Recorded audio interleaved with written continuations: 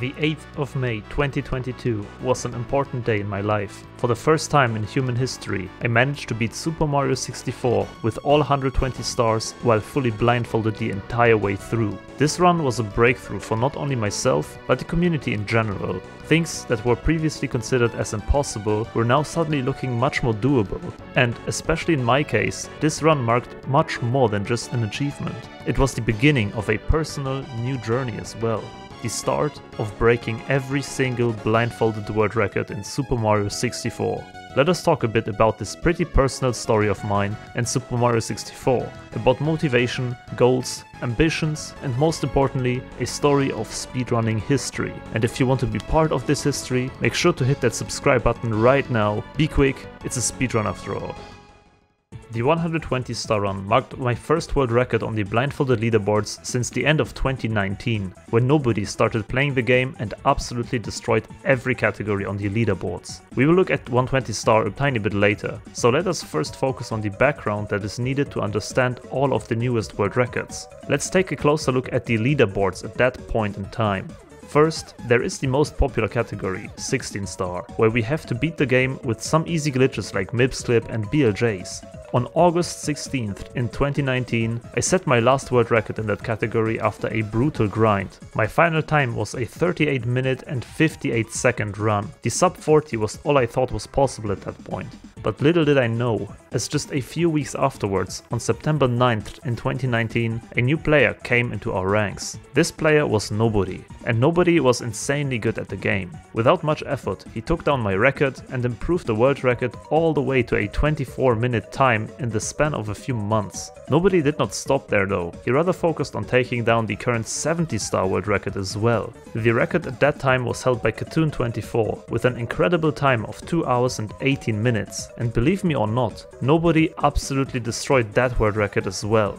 In his very first 70-star run, he managed to get a time of only 1 hour and 36 minutes with his crazy fast strategies and knowledge of the game. An improvement of more than half an hour compared to the previous world record. Nobody could believe the skill of this player. And honestly, for me it was pretty crushing. As one of the only active blindfolded Mario runners at the time, I pretty much lost hope of ever being competitive at this game again. The difference in skill was just so insanely huge that I believed nobody would ever beat Nobori again. The biggest difference was the amount of visual experience with the game. Nobori was a really good player in visual speedruns when he started out blindfolded as well. Even afterwards, he started to set top times in 0 star, and even to this day holds the world record in 10 times DDD skip, where you perform the hardest trick in the game 10 times in a row.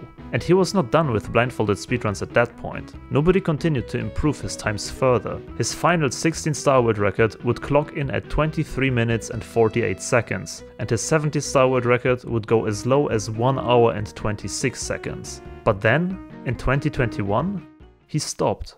It was apparent that he could push these categories even further, but whatever the reason was, he stopped playing Super Mario 64 entirely. He continued to do a few visual speedruns and post some blindfolded strats on Twitter for the next year, but that was about it. I actually never got around to asking him for the reason that he stopped playing and would still be really curious, but my assumption is that he got busy with life and moved on with the game and his hobby. I personally tried my best to keep myself entertained with the game, but keeping up the motivation to practice and get better in blindfolded was really difficult. You need to know that running and practicing for blindfolded speedruns takes a lot of effort and time, like really a lot. And blindfolded speedrunning was a really huge part of my life at that point, so losing my motivation for Mario 64 was a hard hit. Luckily though, it was exactly around that time in 2020 to 2021 when blindfolded speedruns got a huge popularity boost due to some viral videos and performances at Games Done Quick. I was fortunate enough to showcase both 16-star and 70-star in both Summer and Awesome Games Done Quick 2021 consecutively. I started slowly building a community on Twitch and, next to some other blindfolded projects, did some speedruns of Mario just to stay entertained. I was thinking of ways to somehow, even if I cannot beat Nobori, still bring some innovation into the game, and especially route some new strategies, which is what I always loved about blindfolded speedrunning the most. That's also where the whole idea of attempting blindfolded 1-star for the first time came into my life. I routed and practiced all the new tricks like LBLJ and SBLJ for the first time, and then On 17th February 2021, I finished a world first blindfolded 1-star run in SM64 with a time of 25 minutes and 55 seconds, which people celebrated a lot, but also found very amusing because even if I beat the game with 15 stars less than Nobori, I was still slower than him. And reading comments like that was all fun and games of course, but it still did sting somewhere deep inside. To make things even worse, grinding 1-star and SPLJ severely hurt my hands, and even though I finished one run, I could not and did not even want to grind it much further. Right after that, I was grinding 70-star again to prepare for some marathons, and well, 70-star is probably the toughest category mentally because of its length and not being allowed to make any mistakes for such a long period of time. I struggled severely with motivation and got really frustrated close to every single stream with the game. Oh boy, these runs are so exhausting, I swear. I need to... Well, what should I do besides practicing more? I guess I just need to practice more. It was clear that I didn't have the best time with the game, and trying so desperately to improve hurt me much more than it did good. But it was around that time that I also realized something extremely important, and it is probably one of the most important lessons that I have learned in my 7 years of blindfolded speedrunning now. I just stopped caring too much, simply blindly chasing world records and constantly having this being the best is the most important thing mentality. You know, the whole if I cannot achieve this and that, why even try thing. Being focused on self-imposed challenges and barriers one wants to break is important for a general grind set and drive to improve. But for me, that didn't really work well. For me, the most important thing with this hobby was to have fun finding new strategies, new routes and ideas, and in terms of actually just speedrunning, mostly self-improvement. At the end of the day, maybe there are a few people who truly care that I got a new personal best, but even if it's not a world record, I figured out that what is so much more important to me is that I personally feel like I have improved, that my strategies actually work in consistent ways, and that I can be proud to have pushed through the hardship of learning and not giving up.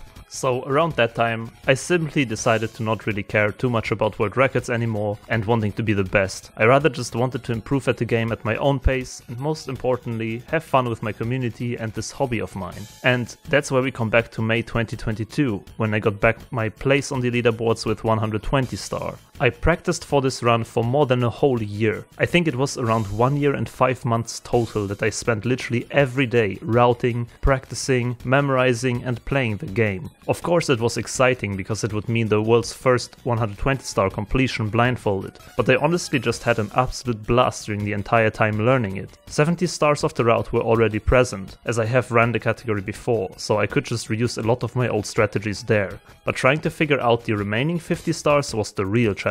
All the 100 coin stars, all the incredibly difficult and precise stars that did not find place in 70, all of that was incredibly tough to figure out. You can imagine that getting 70 stars is just barely possible with all the fastest stars in the game, but then we are running out of options. You can literally imagine that every star after the 70 star mark rises exponentially in difficulty and length, and it all peaks at the last 5 stars or so, which alone are probably more difficult than a whole 70 star run itself, most notable 100 coin stars like LLL and DDD 100. So, to me, it was an incredibly rewarding and fulfilling feeling when I actually managed to beat 120 star. I really felt that this is what I always searched for, difficult routing challenges, and not simply grinding runs all day without thinking about what I do twice. The whole routing process made me appreciate small details of the movement, the camera and the environment so much more within the game. I learned so much during this year of 120 star, and I believe it could be especially seen in my ability to optimize strategies and find consistent ways of doing them, as well as my improved mentality on speedrunning in general. This is also the time where my good friend Hendyman comes into play. You see, on September 13th in 2021, a person in my community finished learning the blindfolded 16 star route. That person was Hendyman. He finished his first run in 52 minutes, which was a really good time, and he was the 3rd person in the world to get a sub-hour run with that. But Hendy didn't stop there. Over the course of the next year, he improved a lot. He got PB after PB until he finally, on May 28, 2022, only a few days after my 120 star run, bopped my old 16 star personal best with a time of 27 minutes and 34 seconds. I am sure it was one of Hendy's major goals to pass my PB at the time, and honestly I couldn't be more happy about it. As I said earlier, I kind of gave up on grinding 16 stars seriously after Nobori Nobori's insane accomplishments. But Hendy wanted more. Hendy didn't give up after he beat my personal best. He was determined to grind even further with the goal of dethroning Nobori from the leaderboard. And so he got faster and faster times, until his personal best was only 24 minutes and 52 seconds long, only 1 more minute behind Nobori. I was mostly busy playing Breath of the Wild blindfolded at the time, but specifically when Hendy asked me about some new ideas for 16 star that would give him the extra edge to beat Nobori, I took a day off and started up Super Mario 64 again. I remember speed routing a couple of new ideas for DDD within like a single day, including the side flip dive ending and the new backsub strategy. And seeing Hendy's grind in combination with how fast I could find new and better strategies, it finally hit me. Nobori was not invincible. Hendy surely will succeed in beating Nobori's time, and probably, if I would really try, I could too. As I say, after 120 star I was extremely confident with my ability to route and optimize stars, so I decided to properly look into 16 star once more, just to see what we could possibly achieve with more optimized blindfolded strategies. And the results were astounding. New strategies like Bomb Clip in BOB, the visual long jump in the middle of Dark World, the new Bowser drag strategy, a new consistent MIBS catch,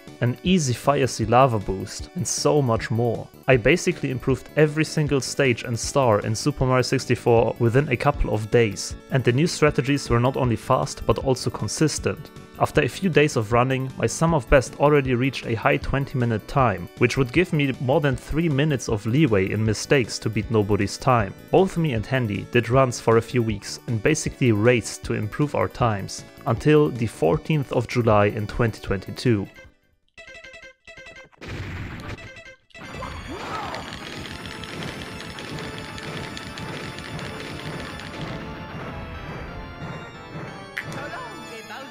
Boom!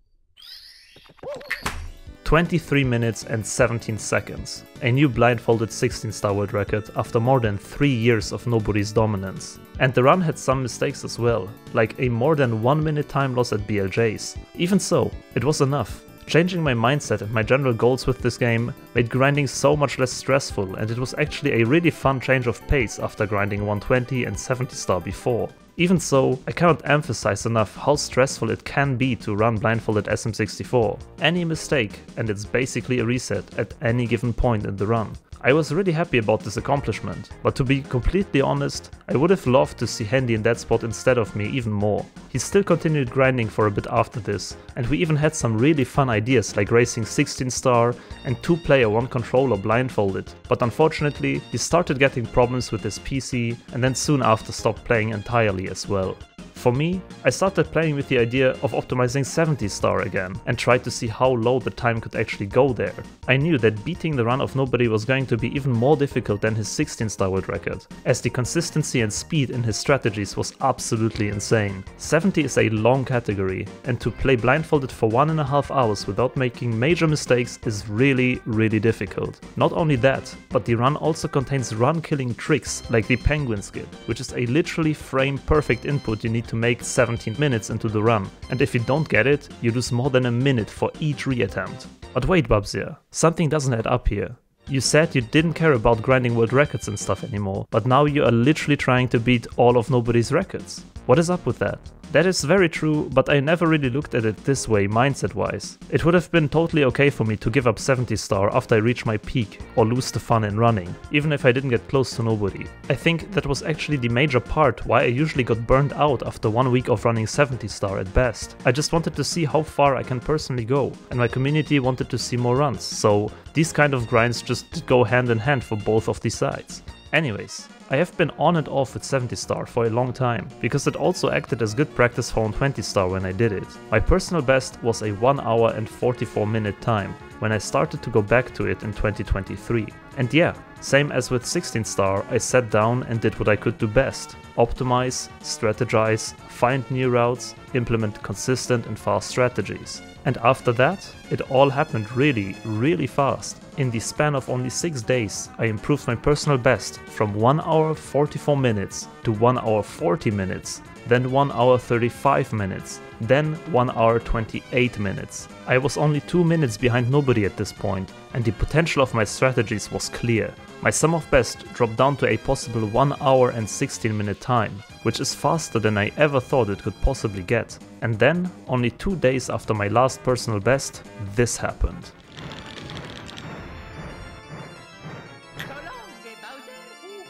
I entered the last Bowser fight at 1 hour and 22 minutes at the timer, which is 3 minutes faster than Nobori did. Unfortunately, I missed a throw, which means that I had to reset the entire fight and lost around 1.5 minutes of time. I knew I was on a good pace, but I did not know that it could potentially mean a new world record if I didn't miss again. A new world record in 1 hour and 25 minutes, only barely faster than Nobori's run. I was happy, but not really satisfied yet. A missed Bowser throw is always a punch in the gut after playing perfectly for more than an hour while blindfolded. But not only that, the run had several time losses, as you can probably tell by my sum of best being close to 10 minutes faster than my personal best. To this day, I believe 70 star is the most unoptimized blindfolded category, but the problem with it is its length and insane difficulty. Getting a time even close to the 1 hour 30 minute mark is so incredibly hard, not only in terms of gameplay but also in terms of mentality. As I said, any major mistake is basically a reset, and the run being so long makes things really bad.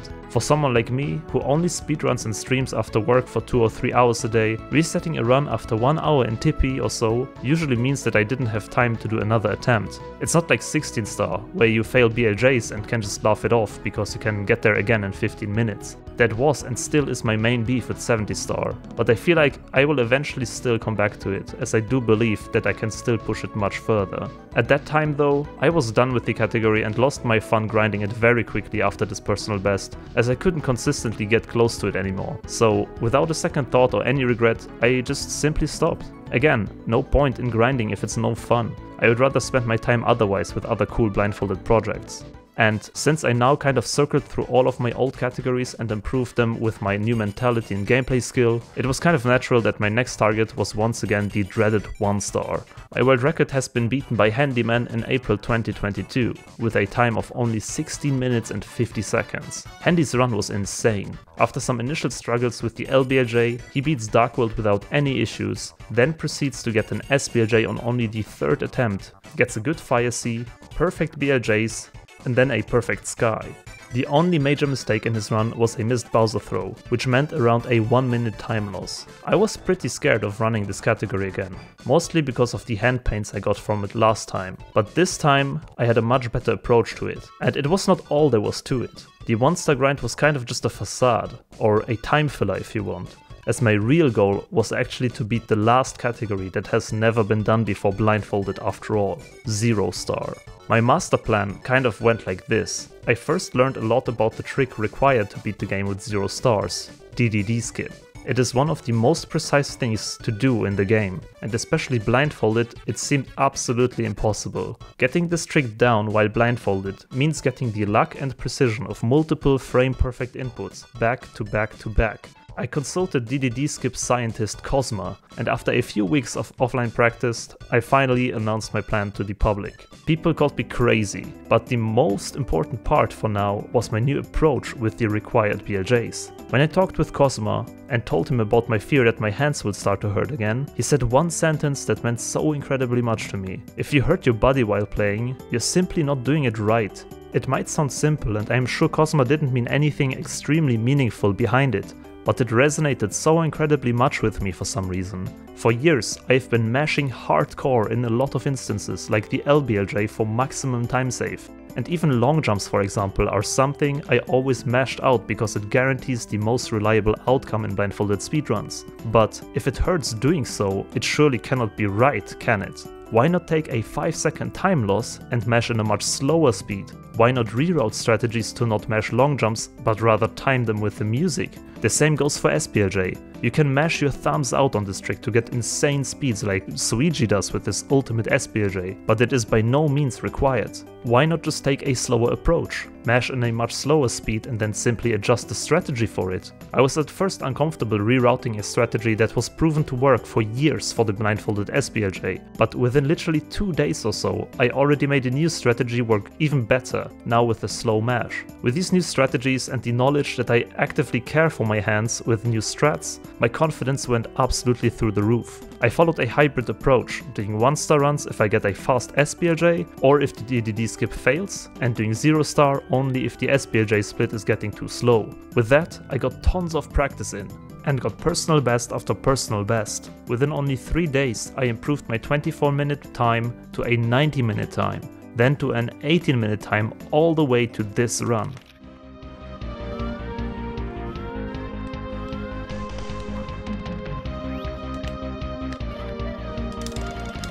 Dude. Oh. Oh.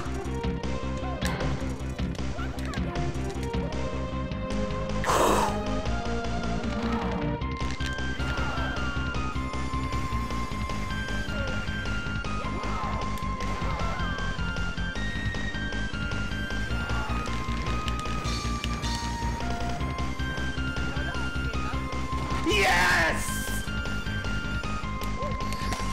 Yes! 15 minutes and 17 seconds. A new 1-star world record. And with that, a full leaderboard sweep of blindfolded Super Mario 64. I officially held all the world records now, but as I said, I was not done at all. I still wanted to add a 0-star run to this list, to expand even further on what is possible and what is not in terms of blindfolded Super Mario 64. And this 1-star world record also didn't stand for long. It seemed like I played better and better with every single day. In the following 3 weeks, I improved the world record another 3 times. First, a 15 minutes 17 second, then a 14 minutes 49 second, then a 14 minute 42 seconds. And then, finally, on December 8th, 2023, I got a 13 minute and 31 second time, the currently standing world record at the time of this video. The only thing that didn't seem to work was 0-star. The DDD skip turned out to be such an incredibly precise trick, and I didn't even get close a single time, until I tried to change my strategy a bit on November 29th. It was around the 11th day of grinding SPLJs in runs, when this happened. Never mind.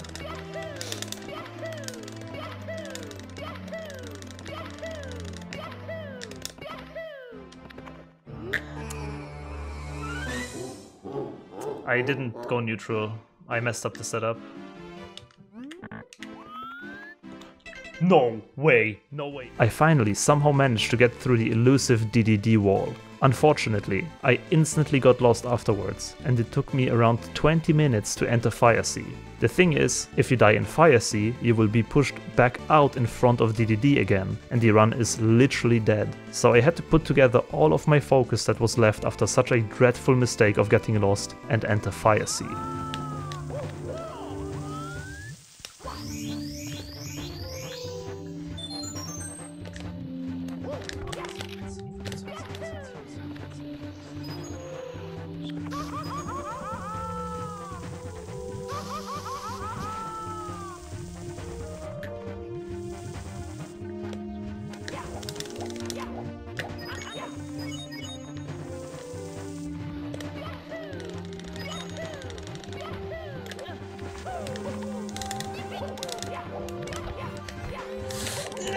Oh, dude!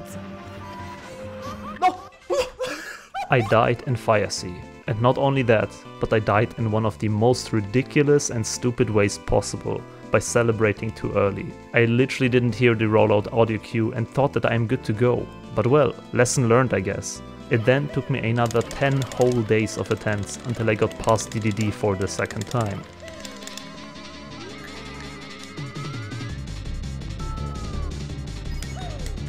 No, no, no, no, no. Back up, back up, back up. Back up, back up, back up.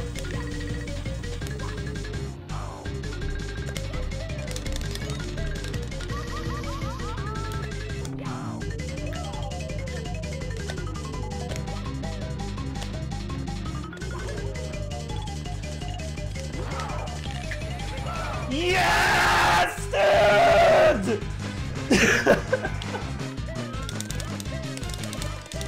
Sweetie!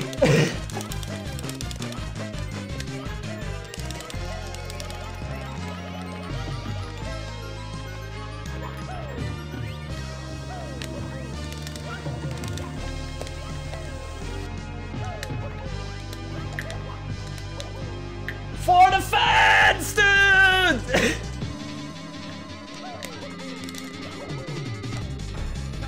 What does that throw? Okay. Never mind. It was just a prank, bro. Two one-ups, right?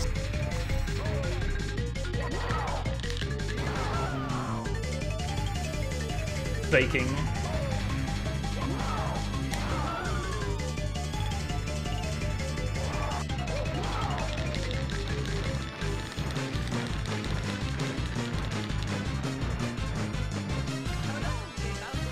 Boom!